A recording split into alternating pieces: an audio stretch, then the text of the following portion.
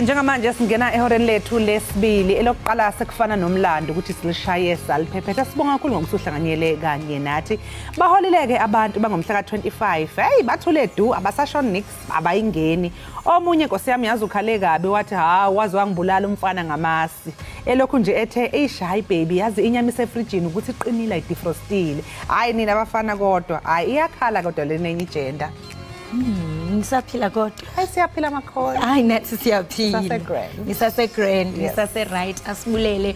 Botani babukele emakhaya sesibethe seyangapha yakwayo iyure yokuqala yenqubo. Ngoko ke singena kweyesibini xa sijonga ke kwesiza nakho kule Rio sachaphazela ke umba wezikhukhula eziqoqisa kweminye imimandla yeli umba wokuthiywa ngokutsha kwindlela ibisaziwa njenge William Nicole Drive ezemidlalo imo yezulu nokunye okuninzi. Masizitshaye iziqhuma. Okwamanje mbukele sibheke hamba phambili ehoreni lethu lesibili.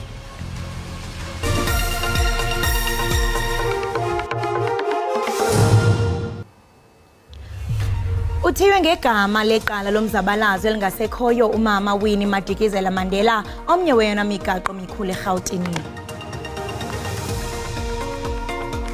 Namibia iza kuthathana ne-Uruguay kumdlalo ka-Pool B kwitumente yendebe yehlabathi eFrance namhlanje.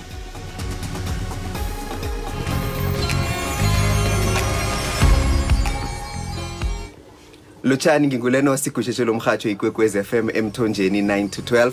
Siyakwamukela ehleleni elitsha likamabonakude lendaba ezinabileko Ekhaya Jikelele. Sikhamba nawe nomsebenzini uthinge esikolweni konke okuhloka kuyokuthola zamba nje siphuma phambili indaba siqahe ngezemidlalo ubujamo bezulu ukuthi na uphuma ekhaya wazi ukuthi umbathe njani. Konke okuhloka ngelimi oluzwisisako la ku SABC News.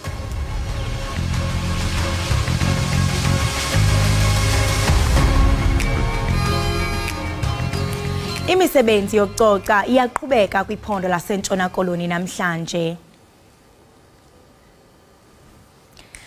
Uluntu luzama ukubuyela kwisimo sangaphambili emva kwemvula enamandla kunye nemimoya enamandla ebangele izikhukhula udaka kunye nomonakalo kwizakhiwo.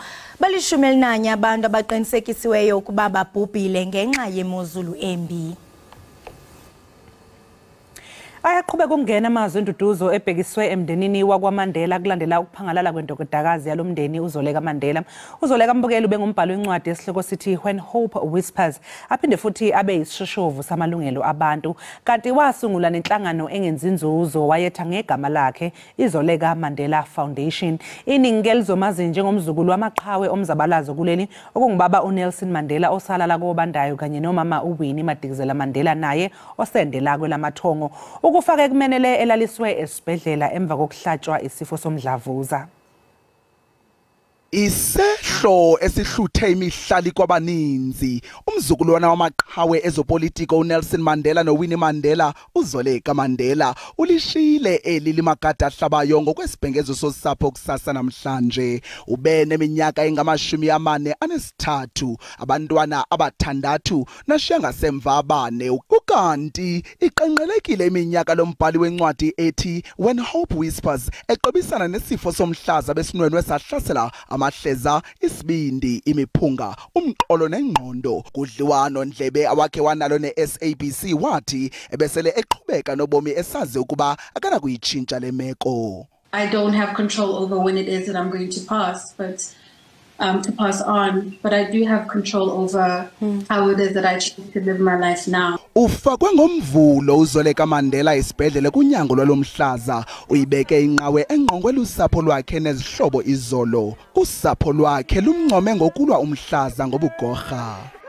Zo fought courageously. She knew the odds were stacked against her, but that didn't discourage her from fighting against this terrible disease called cancer. Kwinhlanganiso ebiphakathi kohulumente nenkokheli zakalizwi ebibanjwe eMpumalanga namhlanje uLindiwe Zulu uphose amazwi okuhlonipha uZoleka Mandela wenjenje. We say to the family condolences to you. It is a pain to lose such a young woman, but I also think that she was a very courageous young woman who fought tooth and nail fought a disease that really ravaged her entire body and her entire system, and she stood firm in talking about it, which is something that normally people would not talk about. Kwakulomsitho mnye usekela mongameli uPaul Mashatile ucele kunikwe umzuzu wembeko.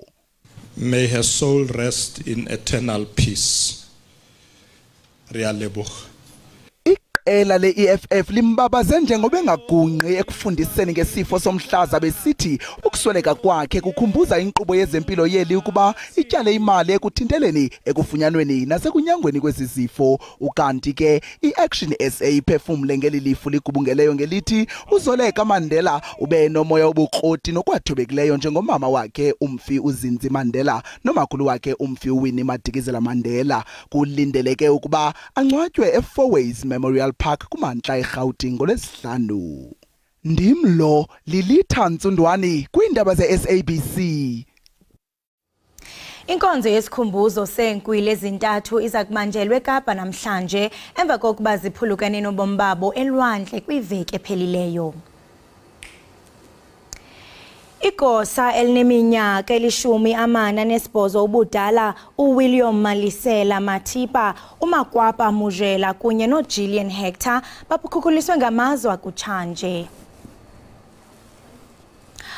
Kwamkelwe ngochulumanco ukuthiya kwesitalato saseGauteng iWilliam Nicole Drive ngegama likamama uWinnie Madikizela Mandela.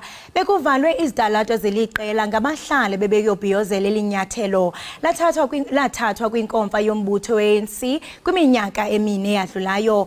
Umbutho we-ANC uthi ukutshintsha igama lesitalato kunxamnye nezicwangciso zayo zokususa umzila wengcinezelo kwanokuqinisekisa ukuba igama likaWinnie Madikizela Mandela lihlala likwimbali yeli.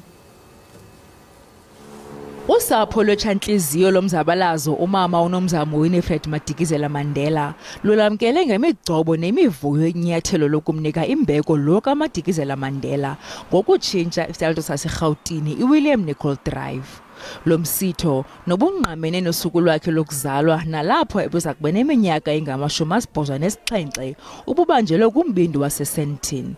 For my beloved family, it is the road that takes us to a final resting place.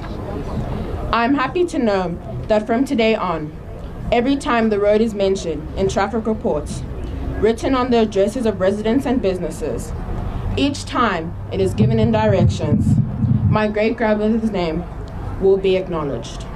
Ukothulele umnqwazi ukutshintshwa kwegama lesisitalato sodolophu waseGauteng uKabelo Kwamanda esithi eli linyathelo elijonge ekususeni umzila wengcinezelo. uWilliam Nicole wayeligosa lommandla welikwa nowathi wazithiyela isitalato esi ngegama lakhe. My role in this august occasion is very simple, and that is to ensure in practice that we never forget, be it who we are or where we come from. Inkulu baphathiswa yaseGauteng uPhanyazeli Sufi naye ulamkele inyathelo lokuthiya kwesisitalato. Mama, you might not be with us, but today our children, our children's children will know that you are with us. Yomibini imibutho ye-African National Congress kunye ne-EFF balibona njengempumelelo inyathelo lokutshintshwa kwegama lesisitalato. Ngaphambi kokuba niphume babukeli bethu niye kwindawo ngendawo qinisekani into yokubana nixhobesekile ngokwenzekayo kwisimo sezulu. Rhabula ungafinci.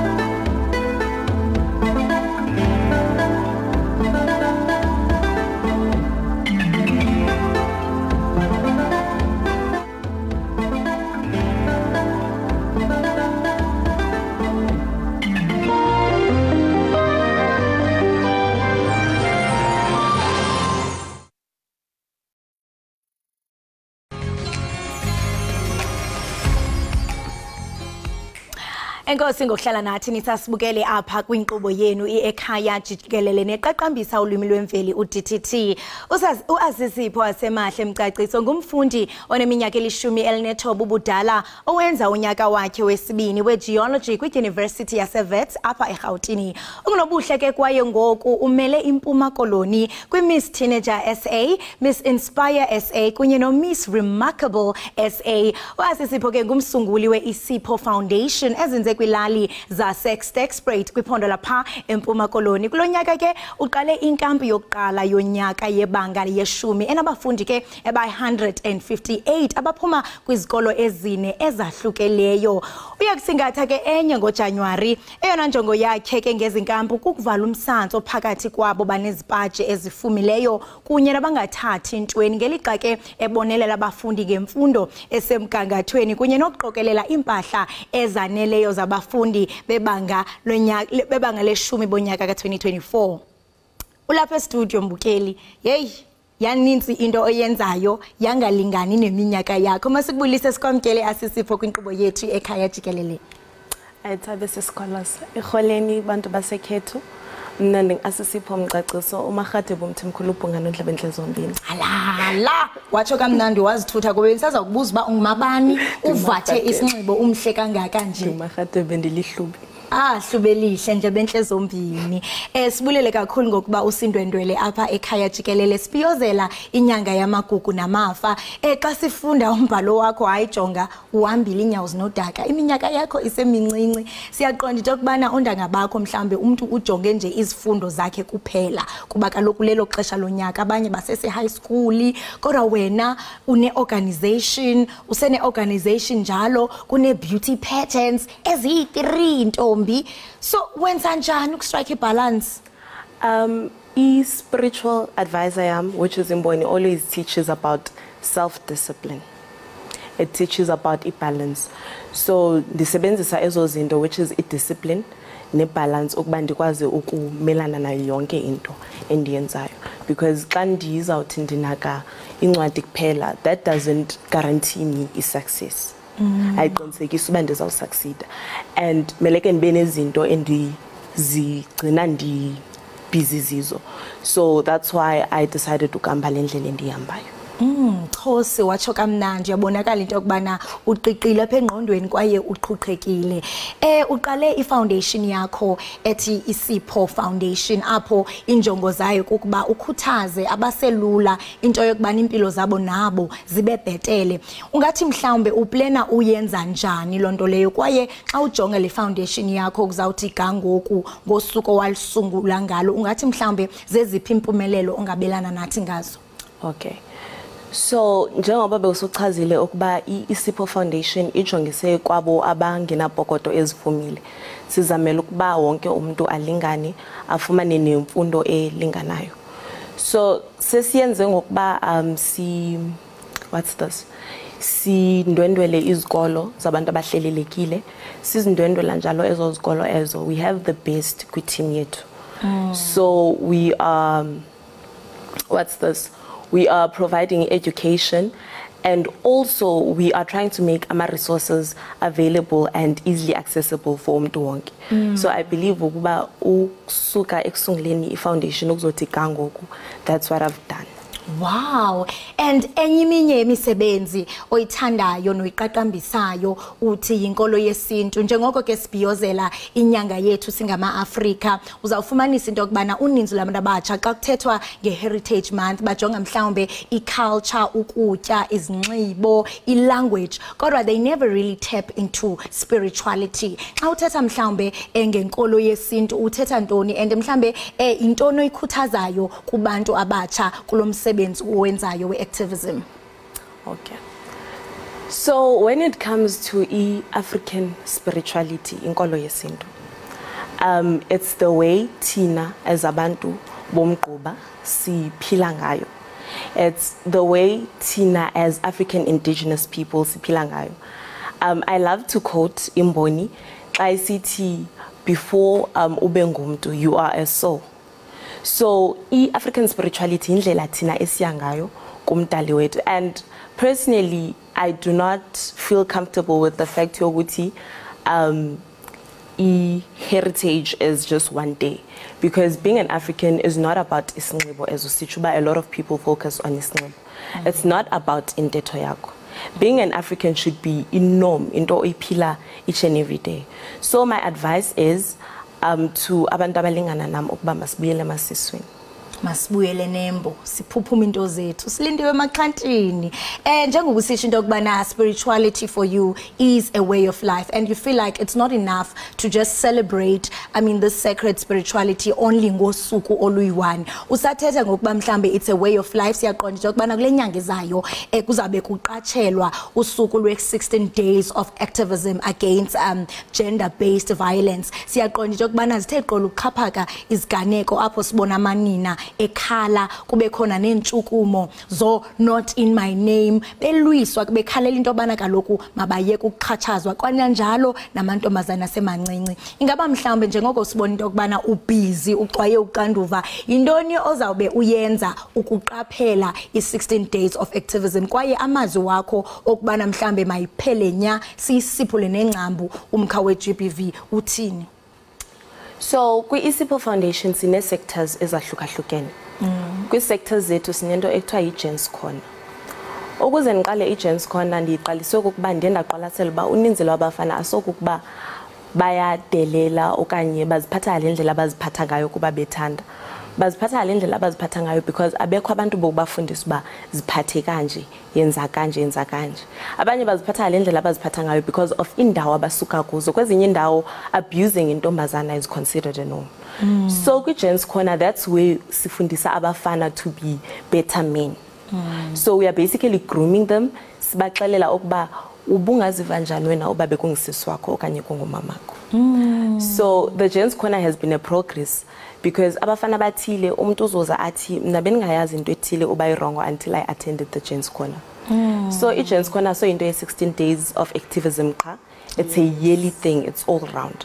So that's what I've been doing, and ndiyathemba ukuba as ixesha lisiya ndizawufumana i-platform ukuba ndiyinwenwise kwenzela uba ingafikeleli kweli uzonixelela ngongumXhosa so isiXhosa sami siyabaleka kwaba bantu ababambalwa but ibe yinto yezwe lonke. Ibe into yezwe lonke, and into endiyithandayo ngalento ichaphazela kukuba aniquki kuphela amantombazana kodwa namakhwenkwe asakhulayo niyababandakanya kwezi ntshukumo zenu. And hey sana jonga Miss Teenager South Africa, Miss Remarkable, andazi Miss Universe, Miss Ekhaya Jikelele, Miss Hlubi, andiyazi uba ungumiss bani but uxwaye izithabe ezingapha ya. Xa uthi ujongile mhlawumbe kwi-beauty industry because baninzi abantu abaphakathi kule beauty industry, ungathi ngubani mhlawumbe othi ujonge kuye?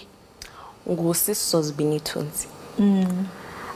Uzozibini decided to, because mna ukhula kwami ndifuna ungayitsho ndandicela uba xa ukwi-beauty contest mele kube nenwele ube nayo yonke lento like uzitshintshe ubu-Afrika bakho xa ukuze wamkeleke. Usizozibini uye eNgoyi and she broke a record and went as far as being a Miss Universe. Even after failing, because umngenele ayikayi-one Miss South Africa. Even after failing, uye waqonda hayi man khathi ndizithintithe ndiphinde ndibuyele. So despite the obstacles bezikhona, she didn't stop, she didn't cease, but she focused on igoal yakhe. So my king role model is usisozibini and zezo izathu zami zokuba kube nguye role model yami. Wow, amazing work. And uyathetha into okubana into oyithandayo ngaye kukuba uye waba grounded and rooted kwi-identity yakhe zange azitshintshe. You are a proud Hlubi, ude wabe kanti ubhalwa nencwadi. Ye wandihlabezela wathi hey incwadi yami ungayilibali ngifuna uyithi thatha. Ubhalwe incwadi, i-dictionary? No, it's not a dictionary. Incwadi. It's incwadi umlando wamaHlubi. Khawusinabele njengayo. Okay, so uninzi lwabantu xa usithi ndingumHlubi bacingela uba ukuba umHlubi it's i-clan name which is isithakazelo qha okanye libinzana, kanti amaHlubi it's an actual tribe, and kwi-tribe njalo sisizwe esikhulu and esiye saba ne-impact enkulu kwezinye izizwe, the likes of amaZulu, as you all know, the famous king Inkosi uShaka. Inkosi uShaka obtained umuthi wakhe wobukhosi from uBungani, who was iHlubi. Wow. he obtained umuthi wakhe wobukhosi from uBhungane, and amahlubi are often overlooked because of into eyenzeka eyengonyama yokuqala ingonyama uLanga Libalele, who was imprisoned because he was thought to be a threat to Olahlanga Olsuka and John. So after Ewa Banjwa, amahlubi were told that they should cease to exist. So for yonke le minyaka siyasacindezelwa ilonto ninibona ukuba ndithetha ngalendlela ndithetha ngayo, abanye bazathi ndiyakhuluma, abanye bazathi ndithetha isiXhosa. It's because of izikole siyakuzo xa ulihlubi they do not accommodate you. So meleke uba uzame ukuba ungene kwezinye inhlanga okanye uzame ukuba ufumane shelter under ezinye inhlanga. Wow. So mna ndibhala the umlando wamahlubi, I was like, enough is enough. We need to be seen, we need to be heard of, and we need to voice out ubuhlubi bethu. We need to be recognized. Profound. So umlando wamahlubi is basically teaching abantu ukuthi amahlubi exist.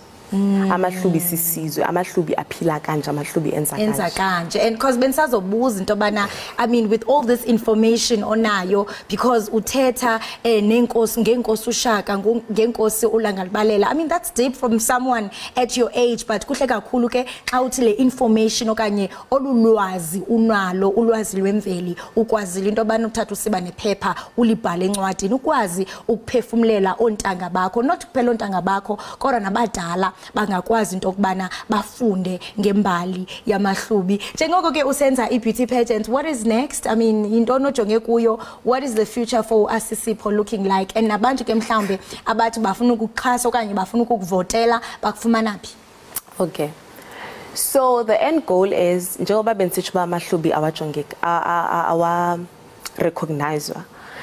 My wish is for ukuthi next year kwindoni kube khona amahlubi. Okay. And then in the longer run ndifuna ungenela Miss South Africa njengoba ndisa teenage sis. I want to enter for Miss South Africa and ndiye as far as Miss Universe. Because meleke ndihambe ndiyobonisa ilizwe lonke obubuhle. Ufumaneka phi ke?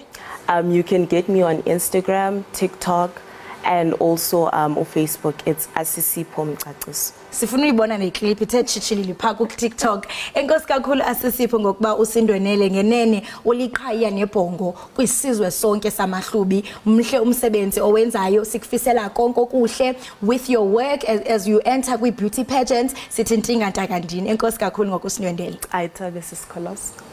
Right, mbukeli wami saqhubeka kaloku ukubhiyozela inyanga yamagugu namafa. Lowo ke besincokola naye yinzwakazi yapha eStagsprate uAsisipho Mcaciso esixela banzi ngomsebenzi wakhe omhle njengoko sibonile mbukeli into okubana ude wabe kanti ubhala nencwadi apho kaloku evumbula imbali yamahlubi. Kona umsebenzi wakhe kaloku apho sibona into yokubana ungunobuhle. Kodwa ke mbukeli kusekuninzi esiniphathele kona, masithi nde qhwi pha evenkileni siyabuya ubukele Ekhaya Jikelele.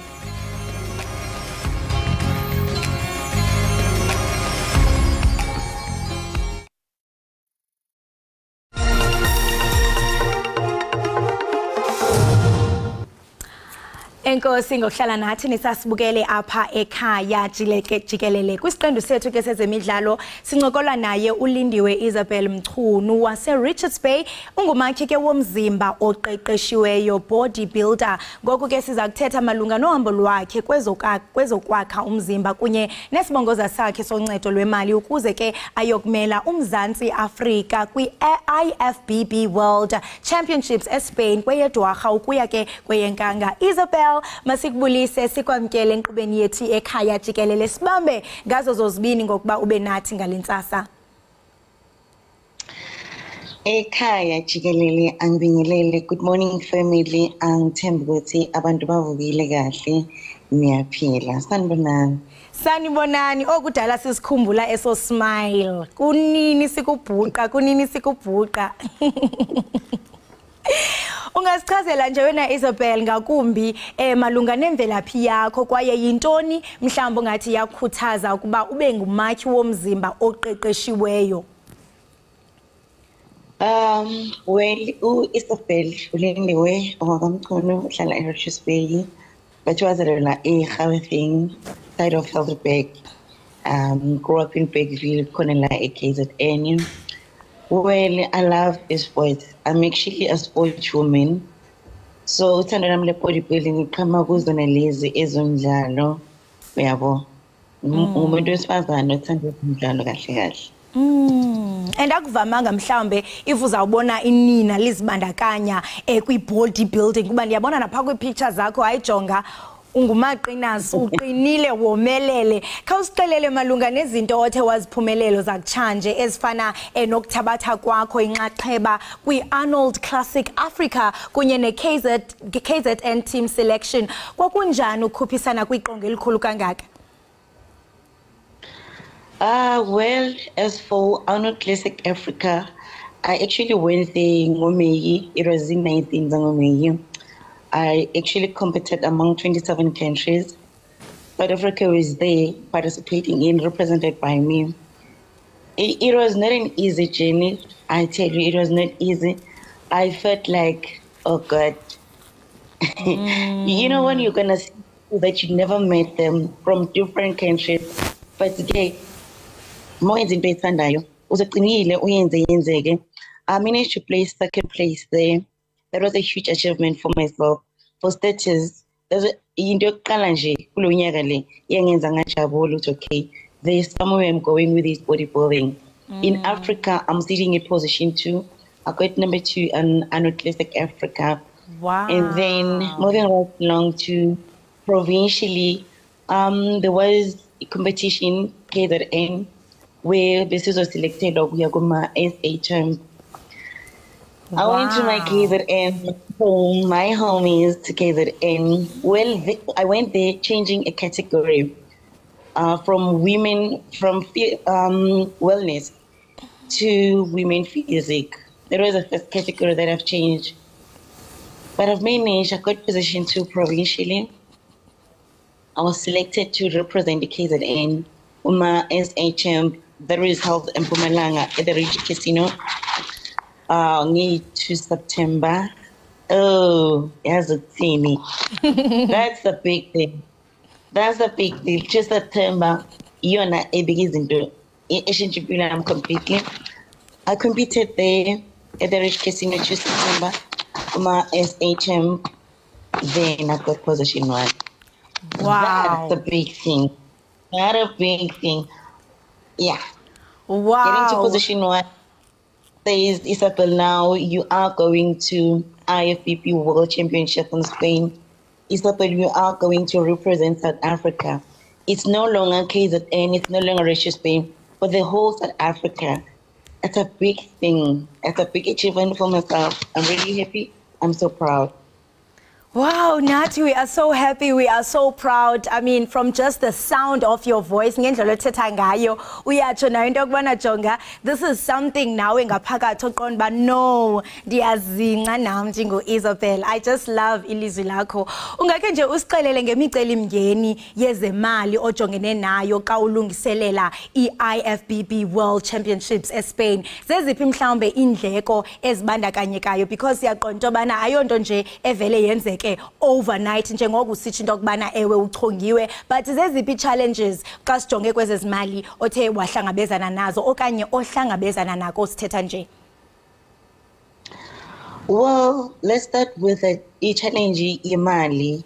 While you're doing your preparations for competition, you need money to buy food for your preps. Food is quite expensive. Remember, a bodybuilder doesn't eat anything. You don't eat anyhow. You don't eat randomly. You have a strict diet. Food, guys, it's so quite expensive these days. You need money for food. But if you're unemployed, you have nothing. It's a bit of a challenge. You know, it's a bit of a challenge. Coming to my journey, it's so costing. I'm not gonna lie to you, it's so costing. About 40,000 email anything for me to get to Spain. For me to step up in that big stage representing South Africa, I must have 40,000. That includes flights, that includes accommodation, registration, visa, 10 guningi, but in all, I need 40,000 to get there.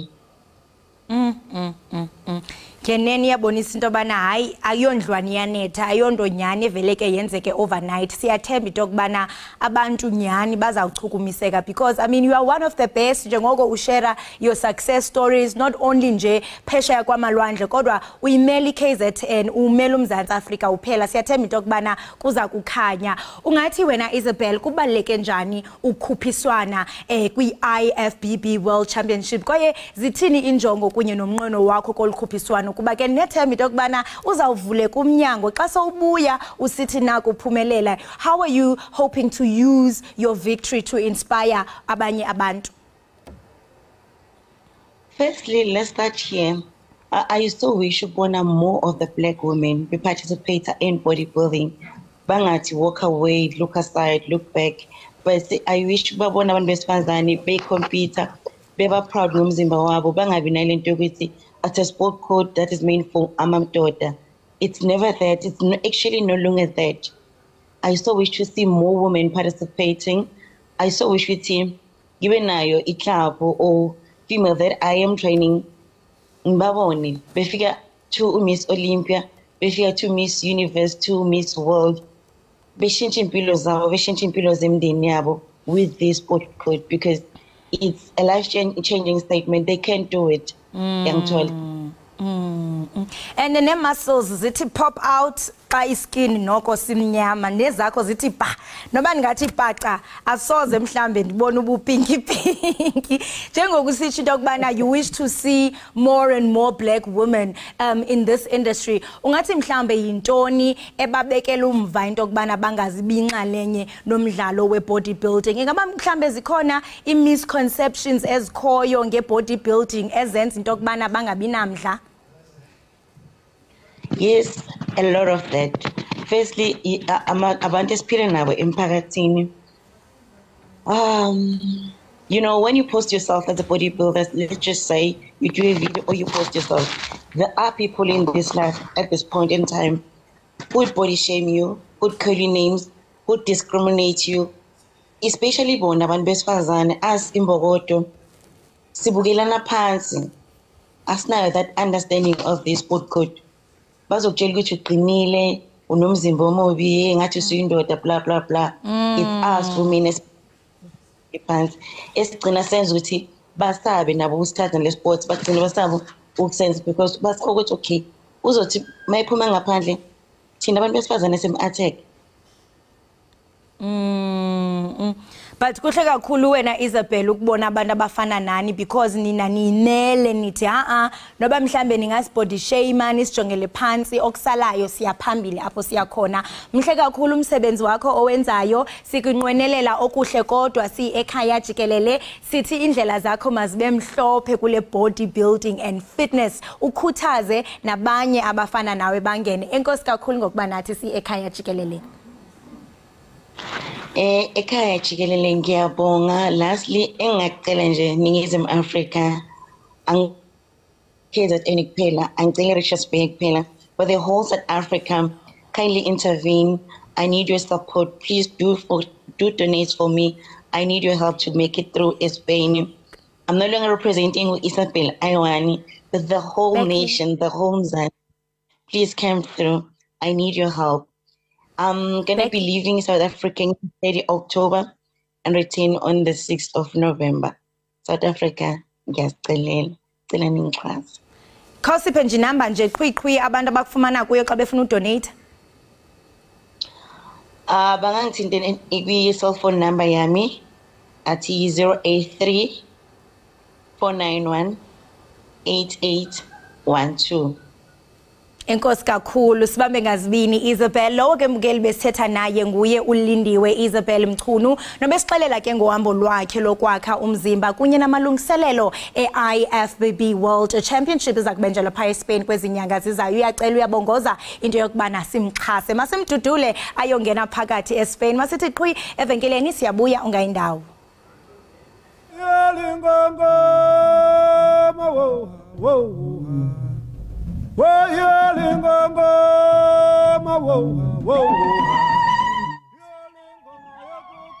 Sathe chuke ncembe siqwela iveki yamagugu nenkcubeko emva kwentengiso sakuba nodliwano ndlebe noThembi Nkosi yena ngumdlali ophambili uphekesa othandwa kakhulu kumdlalo wesiXhosa wamandulo phaya othi ityala lamawele.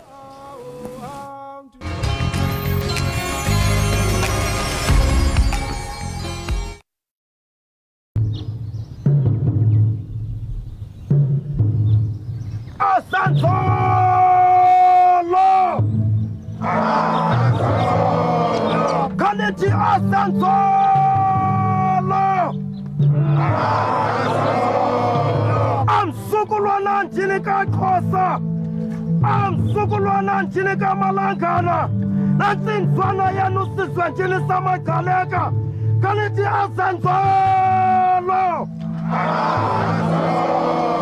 Kuthi kwakuba nje uvukumnyele kaTogu, kuthi kwakuba nje kurhawuzele kundwangu, wekufunga mupholo zawupela imveku, ifane madoda sininika indaba.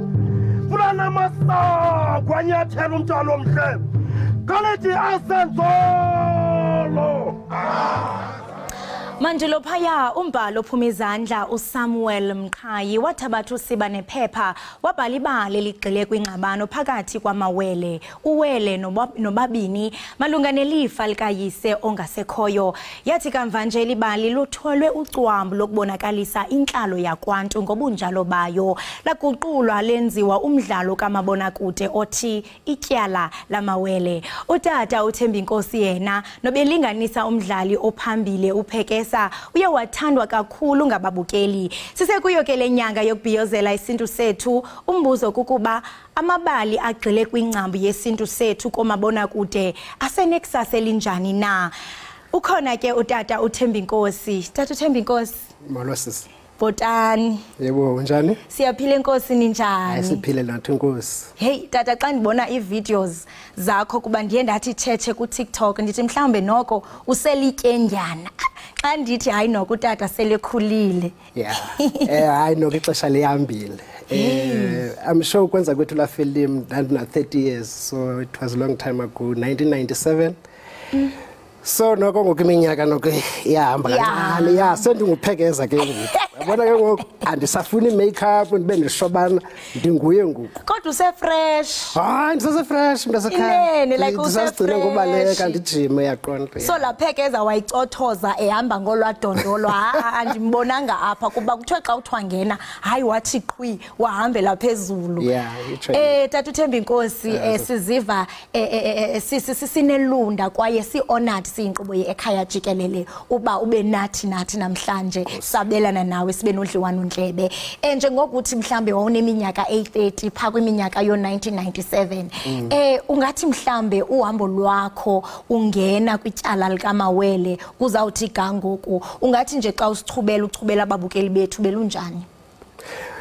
Uhambo lam lo acting beli right since ba ndiqale acting kuba ndandibona uGibson Kente. It was a long time ago. Lyrics nemetina actor phayana uGibson Kente neshow yakhe uthutha amabhakenen. So ndayithanda. But ke andizange ndi-acte immediately. So ndizo-acta xa ndisezwe litsha, I think. Kuba ndathanda incwadi ethi udike nocikizwa. And then ke ngoku ndaqala ke ngoku ndayifaka apha eklasini. Sonke sa-acta ke ngoku. Ndibe ndingazi into ngo-acta kodwa ke ndancedwa ngozithobelekilani. So ke ngoku yonke laa nto leyana ke ngoku nobheka kwam kwezinye indawo umuntu uyazama mos okanye uyazidevelopa. Uhambe ii-auditions, uhambe ii-workshops ngoba ndiyifundelanga ke mna ke acting, sisiphiwo nje. Kodwa ndiqinisekile inoba wawuthi xa ii-auditions wavele ukhethwe nje. Ndiyathemba ke ba kwakunjalo ngoku ngoku hayi challenge inkulu ngoku kukhona amatyendyana asandafika. So but ke hayi noko ndisase-fresh ndisase-right ndisakwazi no-actor. Qha ndingena ndiphuma apha ku-acting, ndithanda isikolo ndi-acte, ndibheke eyunivesithi ndi-acte, yeah. Wow, and xa sijonga la character kaPhekeza ngenene umuntu ebenokholwa into okubana ayo acting but it's a real life storytelling because inoba mhlambe wawuthiwa xa unikezwa iscript kuthiwa uzawuthetha uthi uvele nje ube nguye uqobo to a point where it's so believable uba unguPhekeza ngenene nangenyaniso. Ngaphambi kokuba sihlabele emgama nale ngxoxo yethu singathanda into yokubana umnumzana apha emaqhosheni ake asidlalele le clip ilandelayo.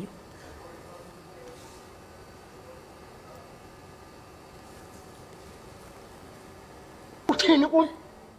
Vuku ndini? Uthatha lonto kum? Wakugqiba ukuxhola ulahliwe ngabantu bakokwenu. Ungixela lonto? Into oyiyo Nzotho inawuze ifihlakale kuphele.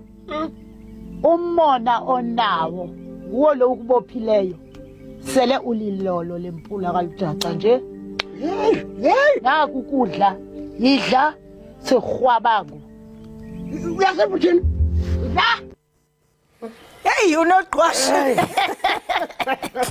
Nobubambe inhliziyo nangokumbonayo pha. Hey undisokolisile ke lamamgqwashe lowana. Yo phathwa ngabafazi olhlobo.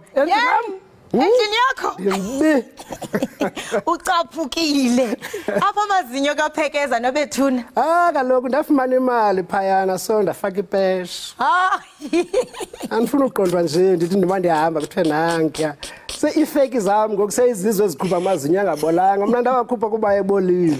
Yo So ngoku ndiwavalile nje kancinci mhlawumbi xa sisawugqiba nje zake ndikuthi nje kubeka yi-1. Hayi nakanjani mna yazi umuntu mna ndiyamcupha umuntu xa yonke into oyithethayo mna ndiyayicupha. Okay ndiyayicupha so njengoba uthethile ndikucuphela uba xa siyiqola siyiqongqotha ndithi kwatsha pha uzawuva ngam wena uye wathetha Tata uThembinkosi into yokubana wawufunda incwadi ngaphambi kokuba mhlambe uzibandakanye nemiboniso ude wabalelwa incwadi kaDikiwe noCikiswa. Ewe wangena ke ngoku kutyala lamawele isingatsho sithi mhlambe lo mboniso ebeqaqambisa kakhulu ulwimi lwemveli kuba xa sijonga phaya siyabona ba okudala mhlambe isixhosa sasithetha ngolhlobo ungathi mhlambe njengoko wawudlalwa ungathi ngawakho amazwi yayintoni injongo yoko.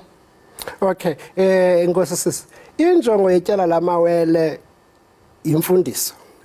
Kokuqala phayana lamawele lana imfundiso lena ihamba namasiko because njengoba ndandi-actor phayana nje ndingutata uNzotho uyafumanisa ukuthi amanzotho isiko lengqithi ayalenza but ayelenzi ngolahlobo ngoba umbhali womqhayi wayenza yayintsumantsumane lento yokuthi umntana vele ngesandla aphinda atshone kuzovela omnye ngokusevela ngenhloko yayintsumantsumane. So injongo yalanto ibiyinjongo yokuthi amawele la ngabantu abasokolisayo afana uba xa ngaba omnye uswelekile omnye usaphila omnye ufuna kangena emngcinyeni akalala phayana aphinda avuke. So injongo yalanto yobuza uba yintsumantsumane le into yamawele kodwa eyona nto ibalulekileyo umthetho wawukhona kuba ityala eli lalixoxwa nguyintsa yonto uyintsa ke azanzolo inkosi enkulu yamaXhosa madoda azanzolo so injalo ke ngapha kwalanto leyana ubona ingathi thina siyonwabisa nje kukho imfundiso ngapha masingawalahla amasiko wethu singazilahli nenkosi zethu njengokuba kwatshiwo kwaphuma intshumayelo phi entabeni yathi kuza uhlanga elakuphuma elwandle labe ninenwele eziyephu liphethe umqulu onombomvu mlamo bomvu nufunde kodwa qhoshe libomvu elingenamnqinyo nilumkele imali ke le namhlanje siyabulalana ngalenxa yalo mali kodwa ke asakwazi ubuya ngamva sekunje sibheka phambili mntasekhaya. Hey xa uthetha tata ndiyeva into okubana umzimba uyahlasimla kuba uthetha into xa uzawuthi kwanyuka entabeni kwathiwa into okubana kuzoza abantu abanenwele eziyephu zenibalumkela neqhoshe lingenamtyunja. Xa uthi uyajonga ezo zimboni zakwantu ezifana noNtsikani kuba ngaba baphefumlela isizwe sikaXhosa besithi into okubana lumkani kuzawuba nje nanje nomprofetikazi imbonikazi onongqawuse nabo bathi hey zemke inkomo magwala Magwalandi nilibele ukulala. Nilibele ukulala. So ndiyavumela nawe tata xa uthi lo mboniso yayingonwabisi nje kuphela. Siyawujonga sihleke kodwa unemfundiso ezithe lo mboniso zawuqulatha imfundiso kuba xa ujonga nyani endulo yayingekho into enokwenziwa ngaphandle kwesiko, ngaphandle kuba kube khona inkosi inikeza isikhokelo, ngaphandle kokuba imboni nayo iguide enkosi leyo. Xa uthelekisa tata ujonga imiboniso yanamhlanje kuba ngoku amaxesha seletshintshile njengosithi into kubana ngoku kungene amatyengyana ngonokwasematsha ayasokolisa. Xa ujonga tata uthelekisa imiboniso yanamhlanje ujonge nale yasendulo ungathi ikamva lale miboniso imephi ingekumbi mhlawumbi eqaqambiseni isintu ingaba mhlawumbe nayo iyasifundisa kuba ngoku sekutshintshile akusafani nakudala nakubeni nje sikwabanye amaxesha but ungathi into kubana isagxilile eqaqambiseni isintu ifundise isizwe kananjalo.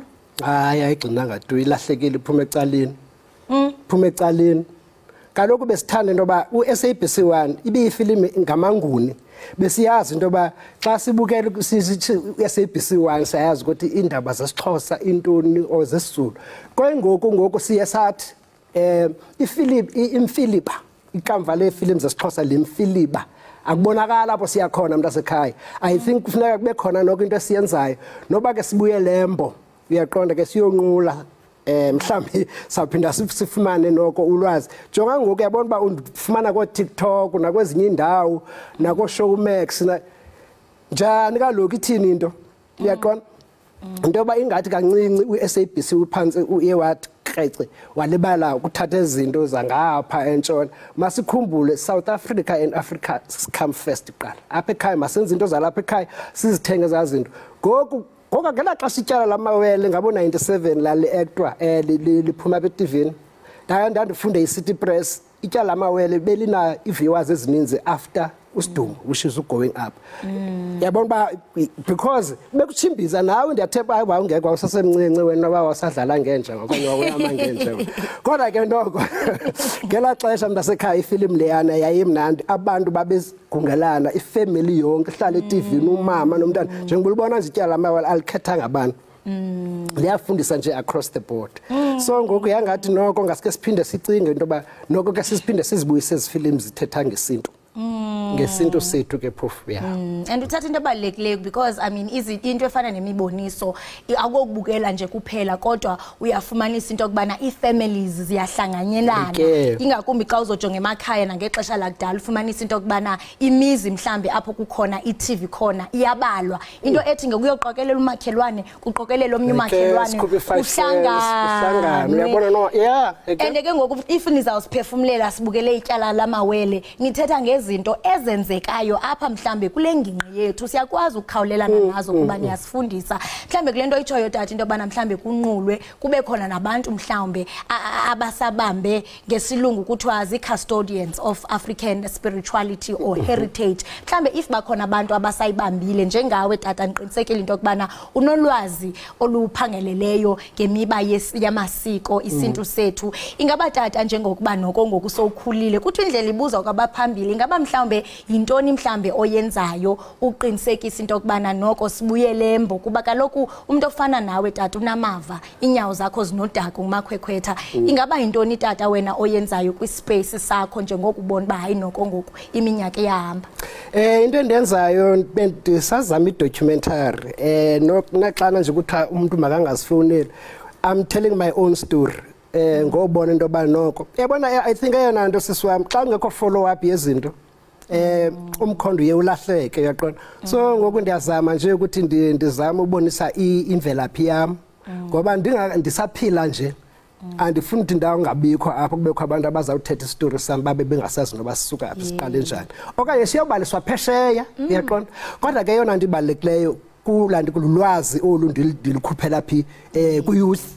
ulutsha ulufundisa ulutsha ngoba ngoku nithetha ngempumlo ngamahanana kodwa thabe sikwazi ukuthi qha nothi no hayi sawunulahla amasiko wethu nihambe nezinto zasentshona ngoba isizwe sawulahleka camakho isizwe siyolahleka ngenxa sawulahleka nango sibheke ngapha sibheke ngapha hayi tata kuhle ukubona abantu abafana nawe abasemileyo siyathemba into kubana uzawuqhubeka nalomsebenzi uwenzayo abantu xa bekufuna bakufumana phi tata ndiyafumaneka phayana ku LinkedIn ndiyafumana kodwa ke ndingayishiya phone number uyafuna uyishiya trin awumind hayi ke ungayishiya nje xa ukhululekile xa bethi trin uyibambe ungayishiya tata ya ndifumana ku 073 010 8437 i-email guthembinkosi787@gmail.com chocho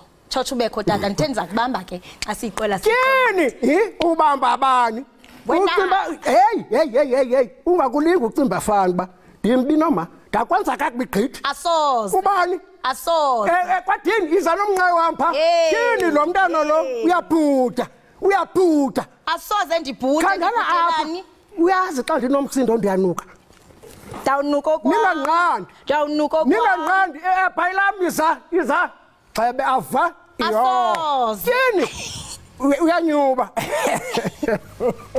enkosi